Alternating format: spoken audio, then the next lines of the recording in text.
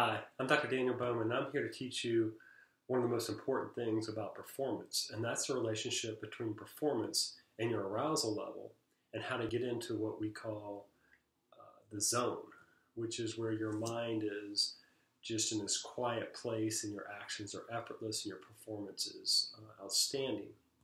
So in 1908, a couple of researchers named Yerkes and Dotson were trying to see what level of arousal mice needed to perform their best at solving mazes, how to get food from a maze. And they discovered this law of performance that has held up for over 100 years. And it applies not just to mice and mazes, but to athletes and their performance, to business people and their performance, to standardized testing, to any kind of performance, musical performance, any kind of performance at all. This relationship holds. And it's a bit of a unique relationship in science. We call this an inverse U-shaped curve because it's almost like a U upside down. But if you look at it, it's not exactly a U because it's shifted way toward arousal being very high. And what is arousal? That is your body's readiness for action. How ready are you to perform? So if your arousal level is really low down in here, you're asleep almost. You're down in here, you're asleep. So you're sleepy, you're just getting up, and your performance would be very low. This is the y-axis is your performance, and the x-axis is your arousal. So when you're sleepy, your performance is really low. And that is not going to help you in any kind of performance. But at the other extreme, mostly what I've seen with athletes and musicians and people trying to perform is that their arousal is too high, and that's also a catastrophe. As their arousal gets extreme, and almost verges on panic where they can't quite think right, where their breathing's really rapid, as their arousal gets really extreme, their performance just goes down the drain. So, if we can get athletes to and executives and whoever performing with a lot of arousal, they're going to do well, but we don't want it over the top and to turn into panic. I came up with the saying, fear is your friend and pressure is your pal, but panic equals paralysis. And we see that. Literally, if you see a deer in headlights, their arousal gets so high that they just freeze up. And in extreme sports, say these snowboarding and stuff like this, there's a saying that panic equals death.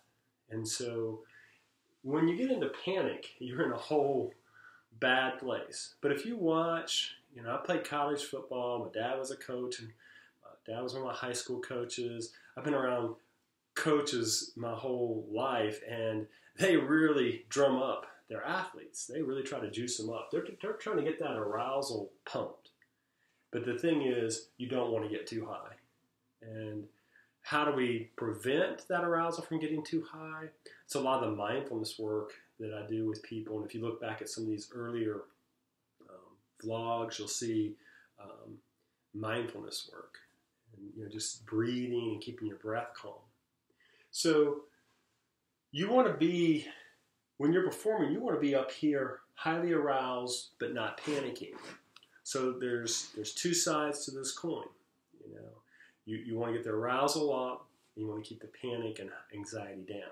So let's talk about the first side of it. We've already started a little bit talking about the panic side. Let's talk about the arousal side.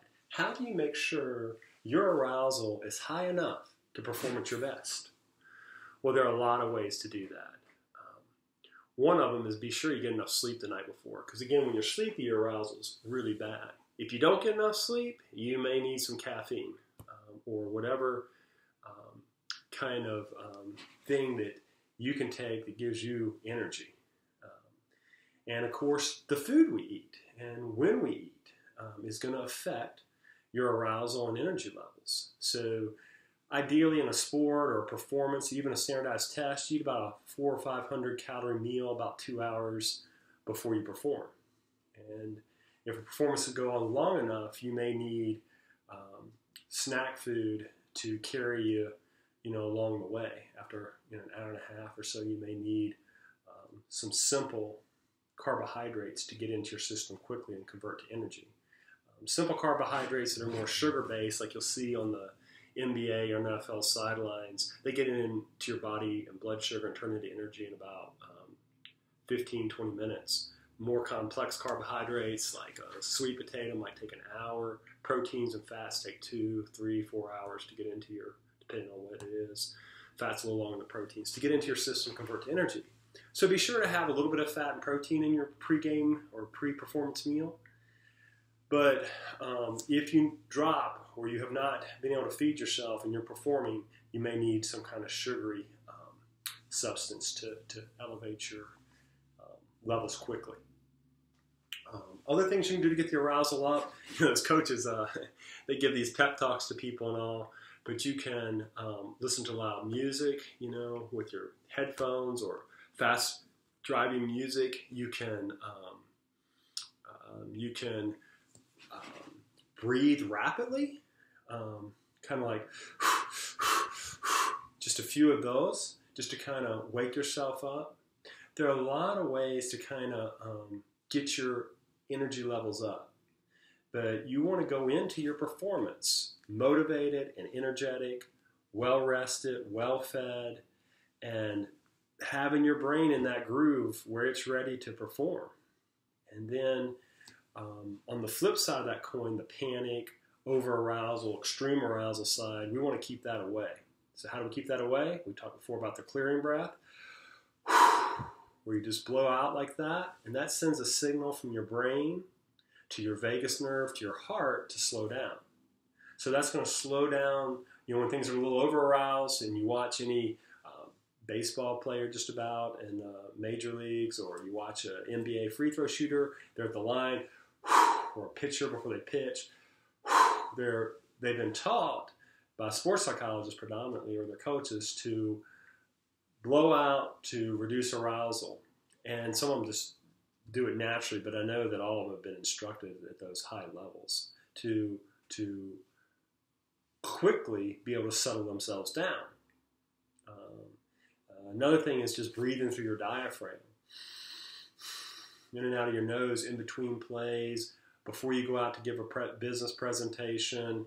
Just if the anxiety is building, any chance you get to slow your breath. When you control your breathing, you'll pretty much control your arousal.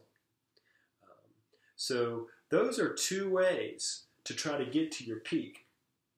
We'll go into more detail about all these things later. But for now, just understanding that relationship. You want to be juiced and pumped up, but you don't want to be over-aroused. Don't take fear or pressure as a bad thing. See it as a good thing, because it's going to drive you up towards your peak.